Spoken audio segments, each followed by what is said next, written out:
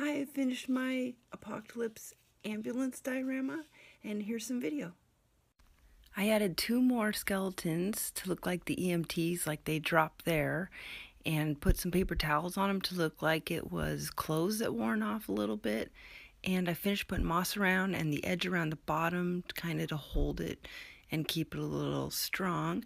I put some gravel in there, grass pieces, bark, moss. I think it looks really cool and creepy, and I aged the shopping cart a little bit. But thank you so much for watching, and have a great day. Bye.